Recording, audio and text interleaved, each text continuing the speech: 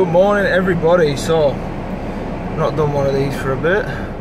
I've just decided to start vlogging. I've just started a new or like a mini program really, where there was a program designed many years ago, and it was originally, I think it was called Squats and Milk, and it was a real basic, but it was very hard, simple, but definitely not easy. And it was, you would squat 3 times a week. You do one set of 20 reps with maybe, I think you start on about 65-70% of your max, 1 rep max, and then you'd increase by, I think it was something like 5 or 10 pounds. I think it was 5 pounds every session, and then until you couldn't do it anymore. And I tried this a couple of years ago, and it worked really well for me.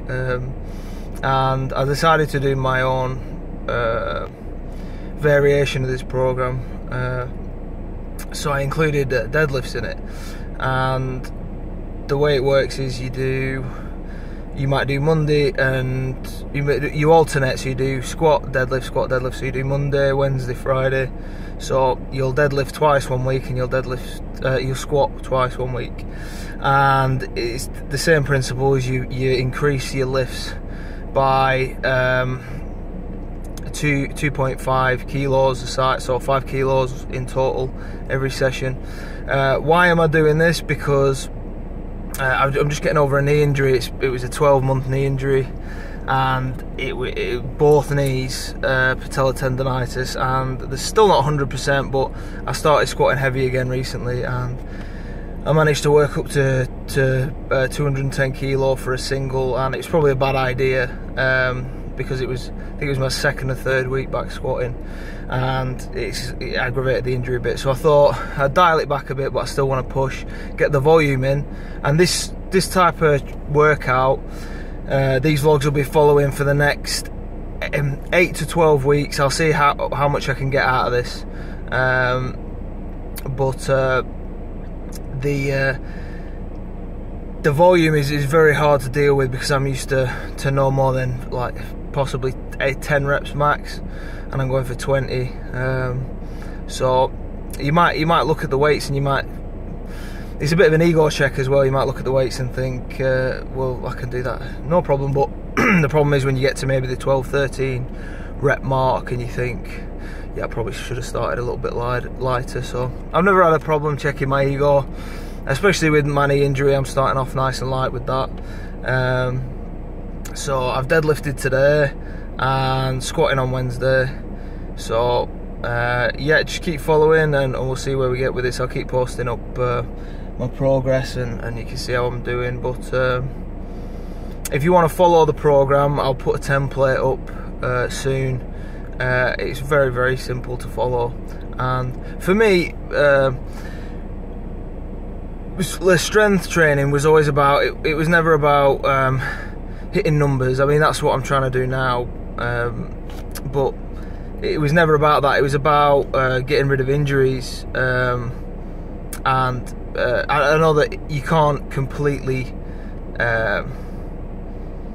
take away injuries, especially when you're doing something where you're training quite close to your top limit.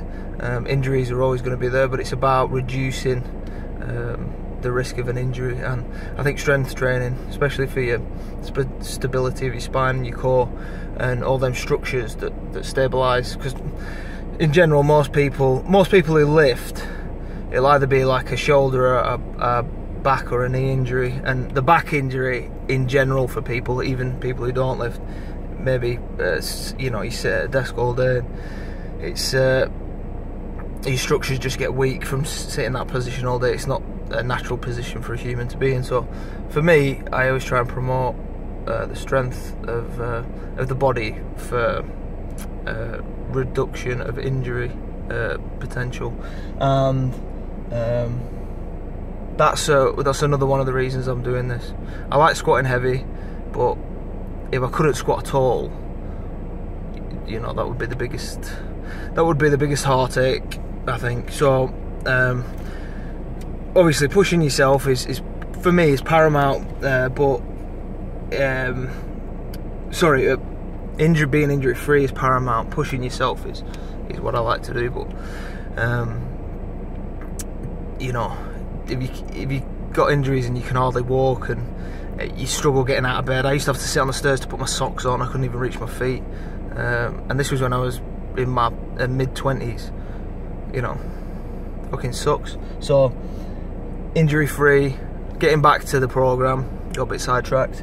I'll be putting a template up and just follow, see how we go. Hopefully the end result for what I've got, it's up on my Instagram. Follow me on 1987 Primitive, but it should get me closer, safely closer to back to what I was doing before I got the squatting injury, and that's the goal really, get there safely.